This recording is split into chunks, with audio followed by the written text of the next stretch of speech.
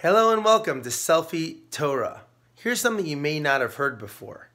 Apparently, in the days of Alexander the Great, who conquered the vast majority of the known world, including Israel and many of the surrounding nations, the descendants of Yishmael, of course being the eldest son of Abraham, his descendants come to Alexander and actually they call the Jewish people to a litigation, to a court case in front of Alexander.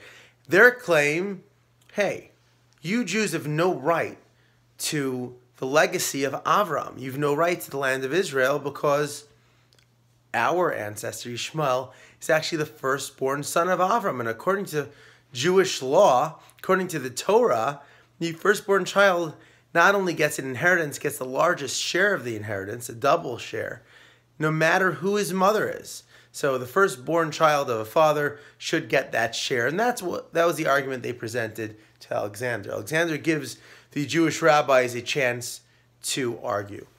And they explain that in this week's Torah portion, right before Avram's death, Avram sends his children away with gifts. You may not know that Avram had 8 children that the Torah records. Yishmael and Yitzchak, of course, we know, but 6 children from a wife named Keturah and quite a few grandchildren. And before Avram dies, he sends them away with gifts. And then the Torah says, and he gave everything he has to Yitzchak, to Isaac. And these rabbis argue to Alexander that laws of inheritance when someone dies only applies if that stuff is owned by them at the time of their death.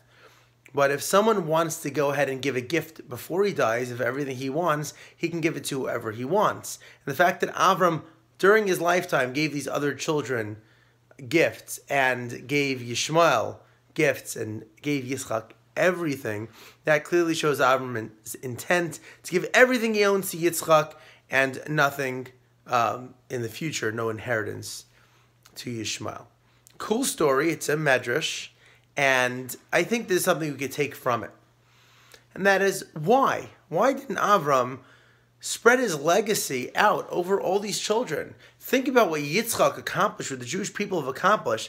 Had Avram maximized his potential by having 8 descendants spreading that message, imagine what the potential of the message of the descendants of Avram could have been. A number of years ago, I guess many years ago, I asked my rabbi, my Rosh Yeshiva of Henach Leibowitz, Zatzal, if a person is trying to work on something, a person is trying to improve themselves, what trait, what area should he work on?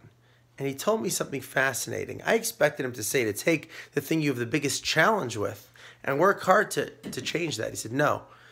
He told me, take the trait that you find the easiest, the trait that you're the best at, the thing that you really, really are good with and are growing in, and then maximize that trait.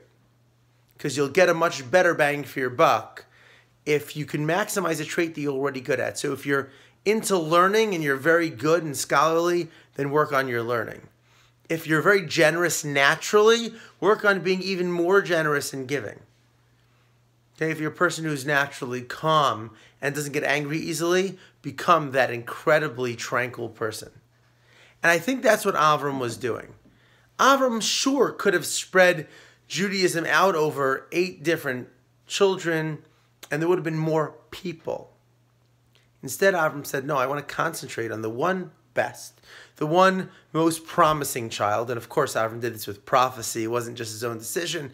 But nevertheless, he chooses Yitzchak and makes his entire future dependent on him because he wants to make sure the product is not spread out, is not watered down, but what we have is true, it's pure, it's in ultimate form, and have a Nagila Shabbat.